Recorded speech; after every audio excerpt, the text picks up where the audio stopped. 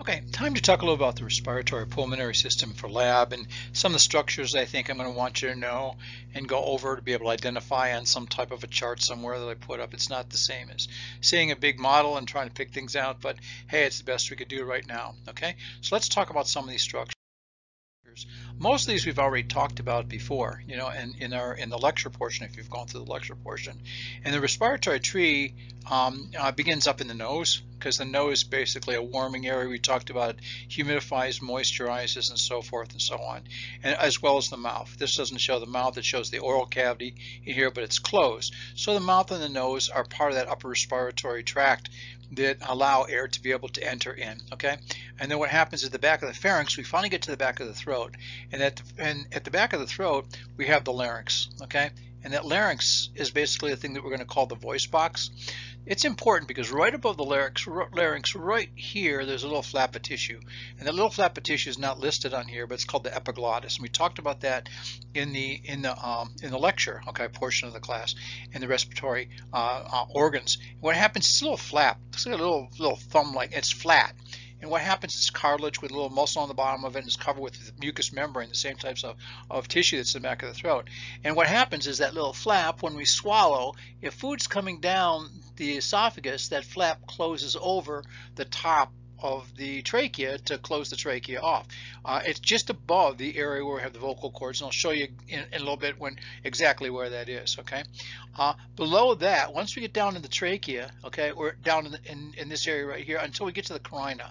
The carina is where that area of the trachea will bifurcate. I think that's an important point to notice, simply because what happens is that's, again, where we have our cough centers. So all the nerves that will provide cough reflex are basically in that carina. And from that point, we go to a bronchus that goes to the right lung and a bronchus that goes to the left lung, okay? Now, again, when we look at, this is called the right main stem bronchus that goes to the right lung, and a left main stem bronchus that goes to the left lung, okay? It's the main two. Then what happens is, once I get there, I know that what happens when I start to look at the lung, I have a lobe here, I have a lobe here, and I have a lobe here. So this is my right upper lobe. This one right here is my right upper lobe. This is my right middle lobe, and this is my right lower lobe. And that left lung is divided by a left upper lobe and a left lower lobe. Now I'll show you what they look like when we look at it from the side, because they look a little bit different. One other area about the lung that I want to show you is this area right here. Okay, let me do it in a purple. And see if the purple shows. There's the purple. Okay, and right here is where the heart's going to be sitting in there. Okay, so the heart's going to be sitting right in this area. This little area, let me get rid of it for just a second. This little area right here is called the cardiac. You probably won't be able to read this. Cardiac notch. N-O-T-C-H. Okay, N-O-T-C-H, and that's a little area that's cut out. Okay, and there's a little, actually there's a little portion of the lung that comes over here, which is called the lingual area, because lingual means tongue, that sticks over there, but that's not important. Down here we know we have the diaphragm, which is important because we talked about that in the respiratory movements and how I breathe, because the diaphragm goes down as well as the ribs go up and out because of the external intercostals. Also, I think again this shows here the membrane. There's a membrane that covers the lung and the inside of the chest wall, and that's my parietal pleura. That would be my parietal pleura. And then the membrane, as it flips back on itself, that covers the lung itself, is called the visceral pleura. Now, these are things that we should know, that we've talked about before. Okay, we'll talk a little bit more about the alveoli when we get a little bit further down and in the road. Now, this is just, I sort of like this for a couple of reasons, okay? Simply because what we talk about is it actually gives me, it says upper respiratory system and stuff like that, and I'm not so sure that this is a good way to divide that, because I'm not really talking about the lower respiratory system until I finally get down towards the bronchi and stuff like that. So a lot of people, when they have an upper respiratory system problem, it's in the nose and the throat and maybe some of the trachea, okay, and even sometimes a little bit in the bronchi. When I finally get down into the lungs, that's what we consider most of our lower respiratory system.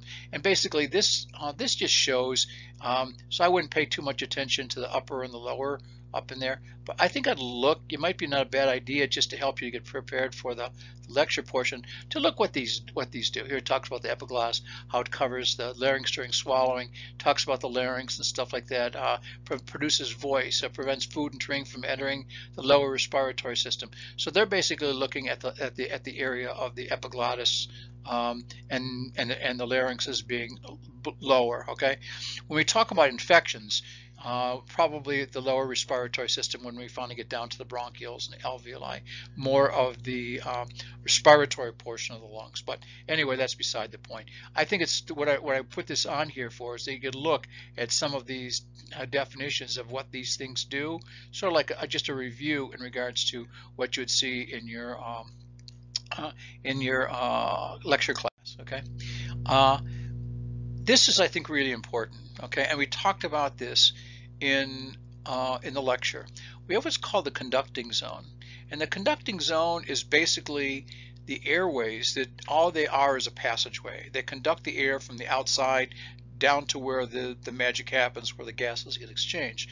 So we're talking about the trachea being part of the conducting zone, the bronchi, all the other bronchioles and stuff like that, all the way till I get down to the area down here where I get to the terminal or the area of the respiratory bronchioles.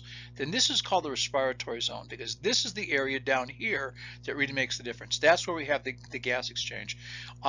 To be truthful, if you look at here, you know, the size, it's like I talked about, maybe 5-6 liters worth of air that you'd fill inside the lung, and all that's filling all these small little bubbles, and the little bubbles are called alveoli. Okay, alveolus would be singular, alveoli would be plural. Okay, and all these little bubbles are where the gas exchange occurs, and that's the respiratory area, because that's where gas exchange is occurring within the lungs. But let's talk a little bit more about structure. Let's look again at the upper portion of that airway. Okay, this is just showing me the nasal cavity in here, the oral cavity in here, and then all the way down through the back of the throat. So this area right here would be the nasopharynx. Okay, and I'll put NP.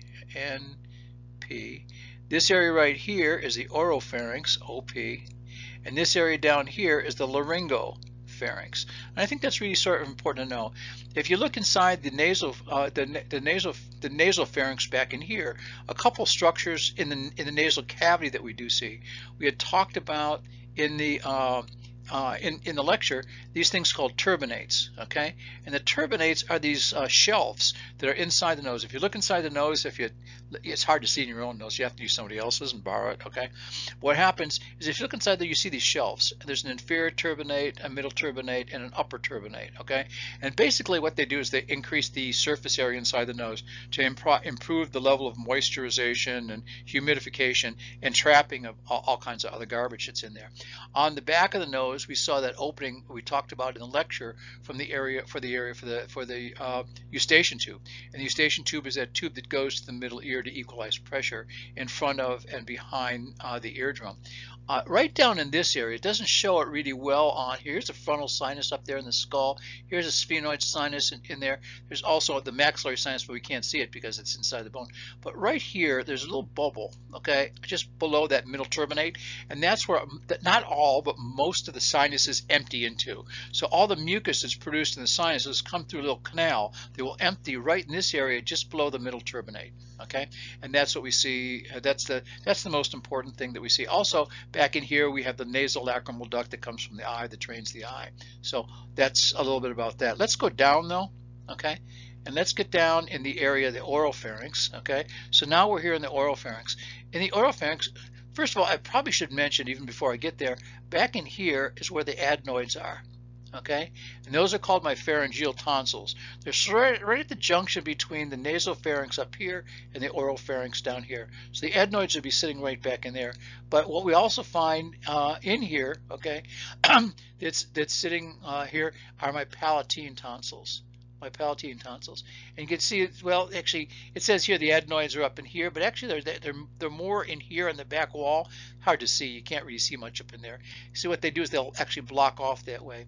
My palatine tonsils are sitting back here at the back of the throat, okay? And those are the ones we see when we look inside. And we also have our lingual tonsils, and the lingual tonsils will be at the back of the tongue, right in that area. Okay, so that's what we see in the oral pharynx. That would be the oral cavity. Here would be the tongue right here, and that's pretty much what we have in that area of the oral pharynx and the nasal pharynx. Okay, let's go down one level. Let's get rid of this stuff. And this is where it gets a little bit more interesting. Let's get the oral pharynx out of there. Okay, we get down to the laryngeal pharynx. Okay, there's a bone down here which is called the hyoid bone that sits right here, and it's interesting bone, as we've talked about before, because it doesn't articulate with any other any other bone at all. It's suspended by muscles that actually that come from below the tongue and that go down to lower in the neck, and it sits down in there. And right behind the area of the hyoid, okay, you're going to find that flap of tissue, and that flap of tissue is this thing right here. Okay, and that little flap of tissue, okay, is called the epiglottis. Okay, now this epiglottis is ligament, or excuse me, nothing, is cartilage. It's covered by mucous membrane, has some muscles. When we eat, that epiglottis is going to close over the top of the opening of the trachea right here to prevent food from coming down into the trachea. So food's going to go down the posterior, and this back in here would be the esophagus. Okay, so the esophagus is going to be back in there. So basically that's what we see. That's the epiglottis. It sometimes in kids they get what's called an epiglottitis. It's usually because of a bacteria called Haemophilus influenza, and sometimes the epiglottis gets really big, which actually gets so big it actually blocks off the airway, and kids could die. It happens rapidly when that happens, but luckily it doesn't happen all that often. And nowadays what happens is they're actually given immunizations against Haemophilus influenza to prevent that from causing a problem. Okay, so that's the epiglottis that will close off the trachea so food doesn't get down there.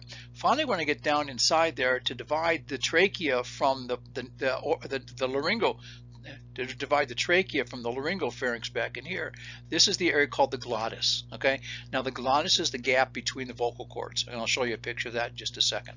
So now we know we have our adenoids up in here. We have our palatine tonsils here, our lingual tonsils back in here.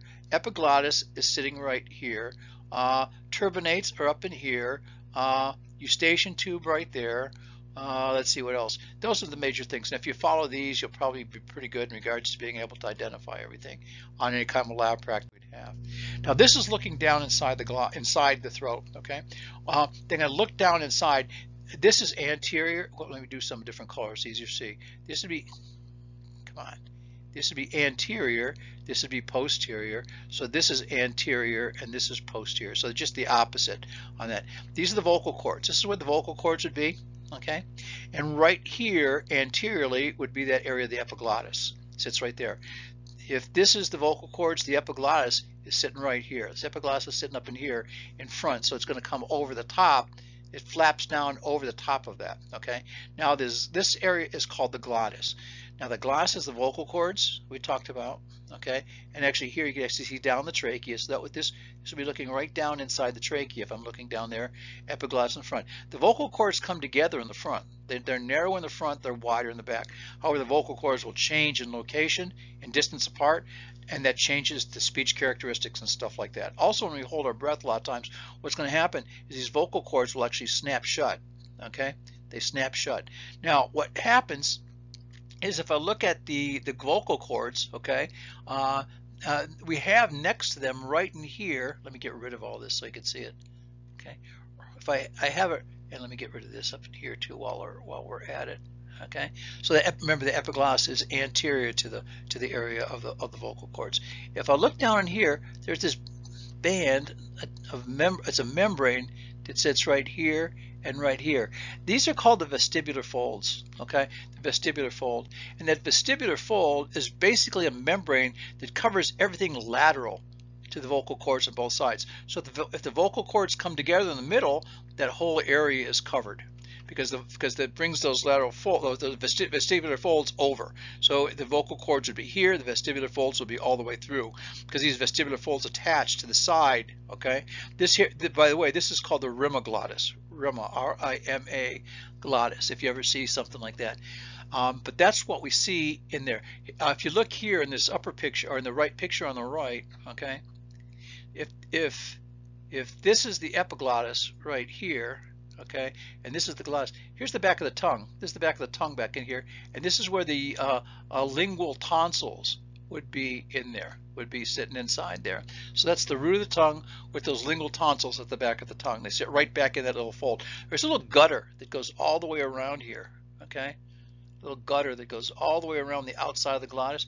And this area in here is basically a bunch of pieces of cartilage that are attached to muscle. And those muscles will cause the cartilage to move, and when it does, it causes the vocal cords to change in their location. Okay, so that's how we change our speech, by these little muscles moving the vocal cords closer, moving them farther apart, tightening them, loosening them, and it changes the pitch and everything in the speech. So I think that this is what we see when we look down inside the area of the throat. What they do is they do a laryngoscopy. Laryngoscopy would be looking inside. Nowadays, a lot of times they just do fiber optic. They just take a fiber optic scope, put it down there, and they could see that really well. Years ago, what we used to do is, you ever see those old pictures of the old doctor films? They used to have that little mirror that they used to wear on their head. It used to be up in here. Well, the mirror had a little hole in the center, and that mirror was actually mildly concave. What we used to do is we used to take and flip the mirror over our eye and look through the hole in the center. We stick a light behind the patient's head. That light would shine at the mirror, and because it was concave, it would focus right down. Well, we'd see the back of the throat. Okay, we'd see at the back of the throat. I had to see downwards. So we used to use a little mirror like the dentist would use, those little angle mirrors. The mirror, there's a mirror right here. It comes on a little thing like that, and it bent like that. So you could take that mirror and stick it against the soft palate and shine that mirror so you'd be looking in that mirror and looking downwards. You'd bounce the light source off there on the mirror and down, and you'd be able to see the area of the vocal cords. It was tough, okay? But that's how we used to be able to see the vocal cords. Nowadays they just use fiber optics to look at, okay? Next step down, once I get past that, one thing I should mention in this image right here is this area right here, okay, is the area of the larynx, okay? And the larynx is the voice box. The vocal cords are inside here. They're about this level inside the larynx, right about this level, right where this part up in here, the larger part in here that looks like a little butterfly, okay? The area that looks like a butterfly right here, okay, is called the thyroid cartilage. Thyroid. Can't see that. I don't know why this is right. Thyroid cartilage, okay? Thyroid gland actually sits right down in here. The thyroid gland will be sitting right in this area. That's the thyroid cartilage. Below the thyroid cartilage is a little gap, okay? And if you look, there's a little area right here between that. And then there's another piece of cartilage that goes right below that. That smaller piece of cartilage underneath, this one that goes into there, is called the cricoid cartilage, the cricoid cartilage. If you feel your throat, you can actually feel the thyroid cartilage, then you feel a little gap. And then right below it, you feel another cartilage, which is actually, it's more ring-like, okay? And between that is called the cricothyroid membrane, right between the two. A lot of times when they used to do, like, if someone would have something blocked in their vocal cords that would cause them to choke because of a piece of food that's caught there, when people get choked, a lot of times that piece of food that's too big is caught in the area of the vocal cords, okay, and therefore it blocks the airway. So a lot of times what they used to do is they used to do a cricothyroid stick, where they take a large needle or something that was large and poke it through the neck and stick it right through that membrane right in here, and that would be below the level of the vocal cords, and therefore they'd start to breathe through that little hole, okay? So that's that. But the thyroid gland sits right down here around the trachea like that, okay? So now I know that this is the larynx, and that glottis is right about this level in the larynx. That's the cricothyroid membrane, that's the cricoid cartilage right there, and basically that's what I see here up there. Now what happens is, once I go past the area of the cricoid cartilage, again that cricoid cartilage right here, I get down to the main portion of the trachea, okay? Now this is interesting. All those little white lines that you see on the trachea, you could actually feel those. If you take your fingers, you could feel those little lines. What those little lines are is they're cartilage rings. And the cartilage rings are there to keep the trachea open so the trachea doesn't collapse. The esophagus, if there's no food in the esophagus, which is behind the trachea, is flat, it's closed. What happens is, and then when we eat, it opens up. But the trachea always has to stay open because we're always passing air. These cartilage doesn't go all the way around. If I'm looking at the trachea like this, okay, and this is posterior and this is anterior, the cartilage actually goes around about like this, about this far, okay? So the cartilage comes around the trachea this way, and the back portion, back in here, is covered by muscle, which the esophagus sits right back inside behind there, okay? It's attached to the back side of the trachea back there, okay? But the cartilage keeps the trachea open, okay? Once I get down to the level of that second rib where that sternal angle is, where the manubrium of the sternum meets the body, I get to this point right here, okay? And we know before that's called the carina. That's where we divide into what's called the right main stem bronchus and the left main stem bronchus. Sometimes primary it would be used as well, but we always used to use main stem. The right main stem bronchus I talked about in the lecture is a little bit more vertical, and it's a little bit larger in size. The right main stem bronchus is more vertical and larger. The left main stem bronchus is smaller and more horizontal, okay? Because again, this is going to 2 lobes, this is going to 3 lobes, okay? If I'm looking at my right main stem bronchus, it has to go to 3 lobes, where my left main stem bronchus is going to 2 lobes. And what happens is once I get to the lung, once the bronchus gets to the lung was like this, okay, it divides. One part of it's going to go this. That's a secondary bronchus. It's going to go to the upper lobe. I'm going to have a lobe that's going to come down here to the middle lobe, and then a branch is going to go down, a bronchus that's going to go down the middle lobe, and a bronchus is going to go down to the lower lobe.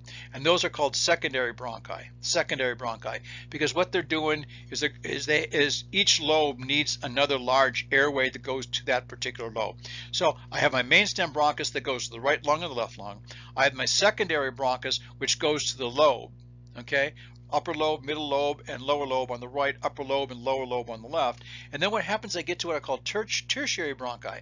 And what these do is they start to branch off into smaller branches all through off that secondary bronchus. And they even get smaller and smaller and smaller and smaller, okay? And what they do is they go to what are called bronchopulmonary segments. If you're a pulmonary therapy person, what happens, they have all these bronchopulmonary segments that are all over, and there's like 4 in the upper lobe on the right, and you know, all kinds of different, so there's a bunch of them. So they have to know where all those go. The interesting thing I want to point out though in this image is you see the cartilage, okay? You see the cartilage. See the cartilage going across all these things. It keeps on going all the way through most of these secondary and even down a little bit lower branches of the bronchi. That keeps the airways open. Now, if we took a lung and cut it with a knife, if I took a lung and took it on the table and you cut it with a knife, it would actually have a grisly feeling when they cut it with a knife. It's full of all these little air sacs, which we'll talk about in a second. But when you're cutting the lung, you know, with the knife, it feels grisly. And the reason why it feels grisly is all these little airways are still lined with cartilage. Now, once I get down past the trachea, the cartilage goes all the way around. Instead of going 2/3 of the way around, it can go all the way around the bronchi. It holds those bronchi open. Okay, so as a result, the cartilage down here starts to go all the way around the bronchi, all the way down. And I don't start losing it until I get to my smaller airways, way down when I start to lose some of the connective tissue wall of the bronchus and start to develop more muscle, okay? And I'll talk about that in just a second. So that's why you get that gritty feeling, because you're cutting through that cartilage as you go through. And also, if you take a lung and you cut through it and you hold it up, you'll see all these holes that are in there, and those holes aren't the little alveolus, the little air sacs, but those are the actual airways that are held open because the airways, the bronchus, are surrounded by pieces or rings of cartilage. Okay, so that's what we see in regards to the airways. I go from my trachea to my main stem or primary bronchus, right and left, and then my primary bronchus divides into a secondary bronchus that goes to each lobe, upper, middle, lower, upper and lower, and then it goes to tertiary, which gets smaller and smaller and smaller and smaller and smaller. You know, fourth degree, fifth degree type bronchus, they get smaller and smaller and smaller, still with cartilage, but now the cartilage goes all the way around until I finally get down and start to lose the cartilage and replace it with muscle. And I'll talk about why that muscle is important in just a second, okay? So this is looking at the lung from the front, okay? So if I'm looking at the lung from the front, here's the upper lobe right here. So here's my right upper lobe. Here's my right middle lobe. Here's my right lower lobe, okay? Here's my left upper lobe and left lower lobe. This is called the oblique fissure. Guess why? Because it's oblique, okay? And here's the oblique fissure on this side, and this is called the horizontal fissure. You know why they call it the horizontal fissure? Because it's horizontal, okay? So basically, the horizontal fissure divides the upper lobe from the middle lobe, where that oblique fissure divides the upper lobe from the lower lobe and the middle lobe, and a little bit of the posterior aspect of the upper lobe from the lower lobe on the right side. So that's looking at the lung from the front, okay? And we look very similar in the back, okay? Although it's not quite exactly the same in the back. The oblique fissure on both sides is a little bit angled. It goes a little bit higher posteriorly and lower anteriorly, okay? But if I take the lung now and look at it from the inside, now what I've done is taken the lungs this way and I've opened them up so I could actually, so here's the lung here, I could actually see the inside of the lungs next to the heart. Oh, I wanted to go back. That way I forgot to show that cardiac notch, okay? You can see the cardiac notch that was right here. It actually goes on. Make sure you go back and look at that, you know, take it back a little bit until you go to the last slide. And you can actually see where that cardiac notch is in the area of the left lung. And that's what you see right here. Here's actually the shadow where most of the heart would be sitting in. This area right here is actually a groove for, guess what? The aorta, because the aorta swings to the left, okay? The reason why I pointed this out is the bottom of the lung, okay, and it's on the last slide. The bottom of the lung is called the base, and the top of the lung where it comes to a point is called the apex, okay? So I have my base down here and my apex up there. This area right here is critical as well, okay? This area right here is called the hilum. It's called the hilum. And the hilum is the area where everything enters or leaves the lung, through that one area, okay? The hilum. Everything goes and enters or leaves the lung through that one area, okay? The bronchi enter through there, the pulmonary arteries, the pulmonary veins, they're all going in and out through that area. You can't have them come through the outside. Well, first of all, the heart's right there. You might as well keep it close, okay? That's the first thing. And the trachea, you might as well keep it close. Second thing is I can't have things on the outside because what happens is as the chest is expanding, like we talked about in the mechanical process in ventilation, that what happens is that the lungs expand with it, so they have to slide against the wall. They're not stuck to the wall, but they're like, say, almost like suctioned to the wall of the chest, so that moves out. What we'd find on the surface of the lung all over would be what? Visceral pleura. We see visceral pleura that's covering all that, covering down here, coming down here. The whole lung will be covered with visceral pleura. And then what happens? This is sort of interesting, okay? And let me just erase. Whoops, I got to erase. Let me just erase this stuff here. I'll show you something that's, I think, really cool. Okay, so you're learning all these cool things in anatomy and physiology. I guess if you're a nerd, they're cool, I guess. Okay, but anyway, so you know, yeah. Guilty. Anyway, so what happens is if we look down here, you can see how you see there's like a line. See, there's like let me put there's like a line that goes around the whole hilum, okay, and comes down here. Comes out here. That's the area where the visceral pleura folds back and it's going to cover the inside, cover the wall of the mediastinum and fall back, and it'll cover the diaphragm down here as well as the inside of the chest wall, okay? Now this area right here, okay, you can see it right here, is called the pulmonary ligament. It's really not a ligament like a ligament in a knee or something like that, but basically it's an area where that pleura is together, and that actually holds the lung a little bit. It sort of tethers it a little bit to the mediastinal wall, which is actually a good thing, so it doesn't go and doesn't move. I mentioned before that what happens if I look at the fissures, okay? So this and this on my left lung, this would be anterior, and this would be posterior. I mentioned when I look at the lung from the side that oblique fissure actually is higher in the back, lower in the front. Same thing here. So this would be anterior, and this would be posterior. And you see how it's higher in the back, lower in the front, and here would be that horizontal fissure sitting right there. Sometimes radiographically we're able to actually see that horizontal fissure if we catch it just right on a particular plane of the X-ray. But that's looking at the medial aspect of the lung, and sort of in the area where we're actually looking at, we've taken the hearts, like, or the lungs this way and moved it out this way, so I could see the inside aspect, and you can see where that pleural is on there, where the fissures go that way and stuff like that there. This is just also looking at the area of the lungs, looking at what we see like you'd see on an X-ray, and basically pretty much what we showed before. Here's my left upper lobe, left lower lobe, left upper lobe, whoops, my left upper lobe, left lower lobe, right upper lobe, right middle lobe, right lower lobe. And you can see from behind where these fissures are, how they actually are higher in the back and lower in the front. That's the oblique fissure. Lower in the front, higher in the back. And this is looking from the side. You can actually see how that oblique fissure comes this way. Here's the horizontal fissure there. I just thought that sort of pointed out really well in regards to seeing how that looks. Okay. Again, if you look right here, okay, and this is sort of I like that. I just noticed it too. See right here? That's that sternal angle. Let me put it in red so you'll see it even better. That's the sternal angle. That's where the manubrium meets the sternal body. Okay. Manubrium meets the sternal body. You can see it right there, and that's the area where the trachea is going to bifurcate. It's going to come down, and it's going to go to the right, for my right main stem bronchus and my left main stem bronchus. And where does it do that? X marks the spot, right about in there. Okay, that's where that's going to happen. So that just shows a little bit about what we see in regards to where it would be on a human as to where we see these landmarks would be. Okay. If you ever noticed that when you went to the doc in lab, this is the thing I really miss. Okay, in lab I had a bunch of other things. I had stethoscopes. We could actually listen to lungs and listen to hearts, so I could hear the heart sounds. And we didn't mention this too much with the heart sounds, but when we hear the heart sounds, it's sort of like a lub dub, lub dub, lub dub, lub dub, lub dub. The first lub is actually the closure of the tricuspid and the mitral valve. The second dub, the lub dub. The second is actually the closure of the pulmonary and the aortic valve. Okay, so that's what you actually hear. You're actually hearing the blood going back against those valves as they snap shut. And you're hearing those in those two heart sounds.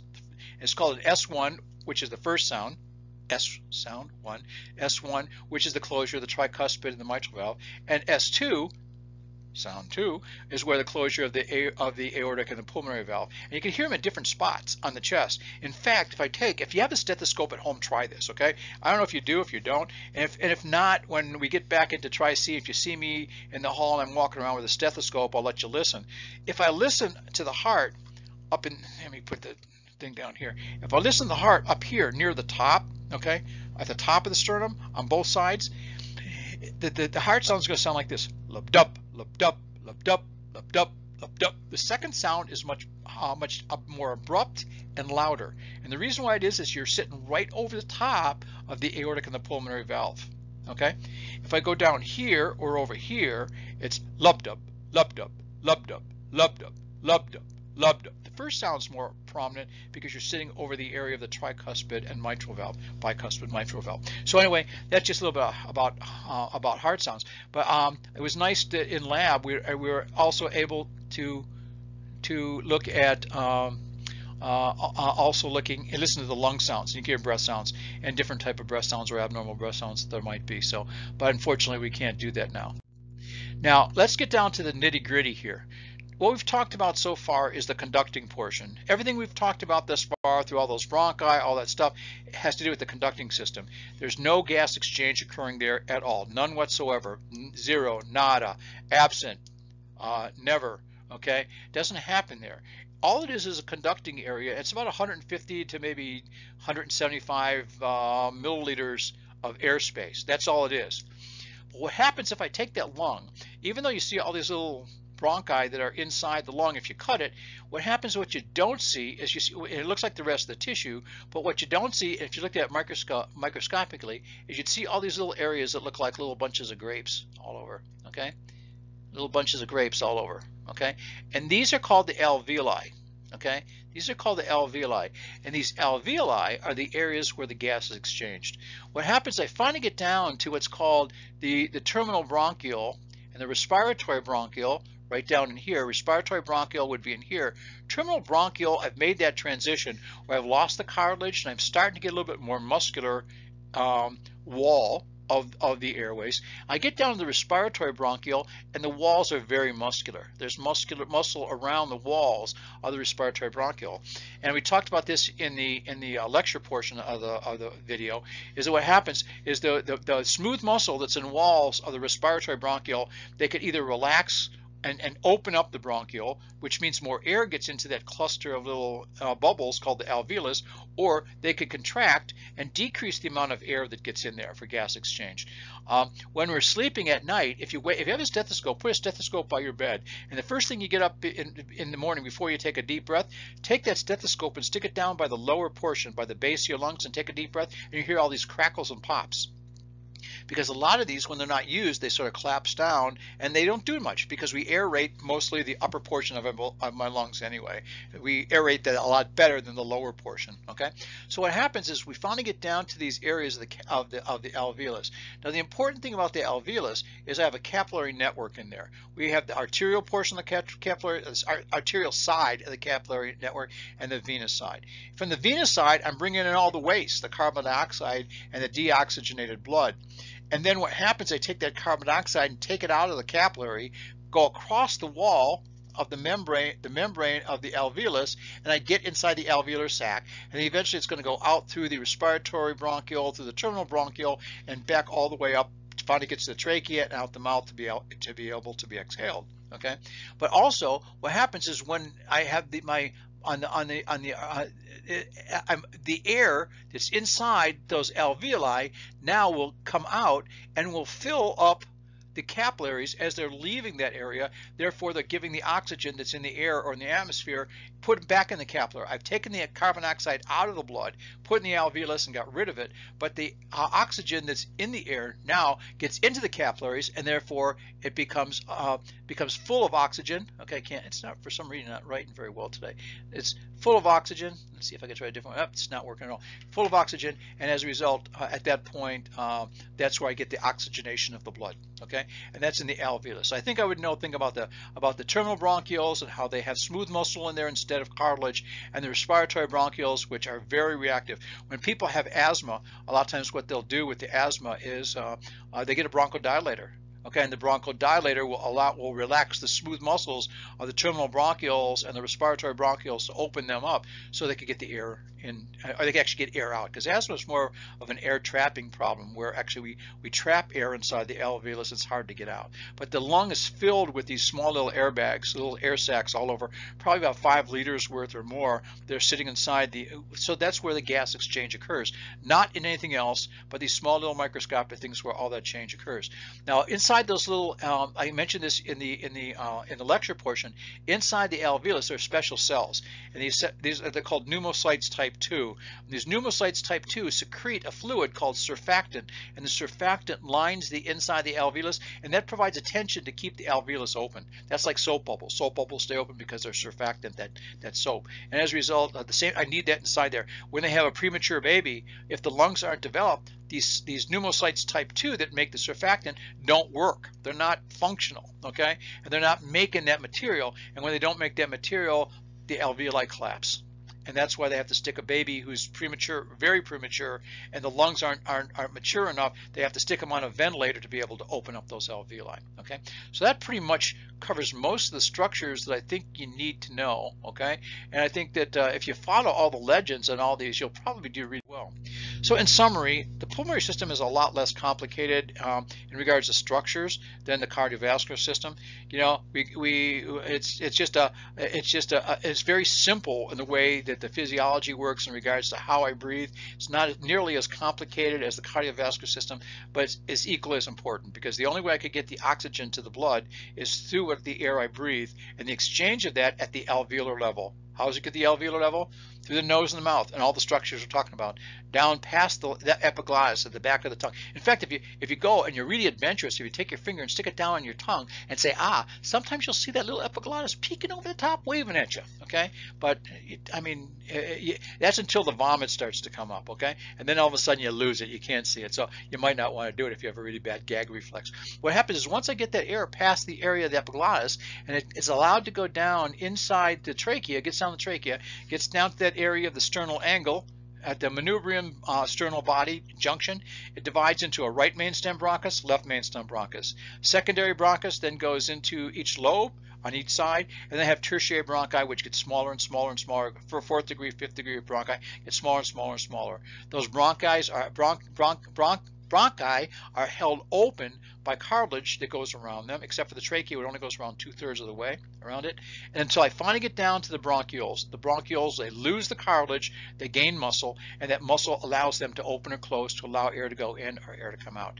That's about it. And then all that gas exchange, like we talked about, occurs at the alveolus, which is where the magic happens and why we're still alive today, because these alveolus are working. Again, certain conditions such as emphysema, they lose that structure, and the number of effective alveoli are gone because they're replaced. There's a lot of scar in the lung, as well as a lot of these, they just sort of like go to pot, and you have large air areas, air-filled areas called blebs that don't do anything. There's no gas exchange. So people with emphysema effectively lose a significant portion of the lung that they're able to breathe with. Now, we could actually live with one lung. We could usually live at least tolerably with one lung. Okay, my dad had a silicosis. They thought it was a cancer, but they took it out. It was a silicosis, which was lucky. It wasn't, malignant. It was basically from silica dust or sand dust that he had from an old job a long time ago. And so he had a lobe removed, and he did fine after that. I mean, there was never a problem. Other things were more problems than actually the lung. So anyway, hopefully you're able to see these things. And again, I'd look at the legends and look at the pictures and give you a better idea about the structures that might show up on lab practical, which will be, by the way, the 4th and last lab practical before we get to the final. Okay, and the final, there's no lab practical for the final. So you only have one lab practical after the one for the joints and muscles, okay, which I'll do at the end, so that's coming up. Okay, I'll talk to you soon, and be good, be safe, be healthy, and we'll talk to you.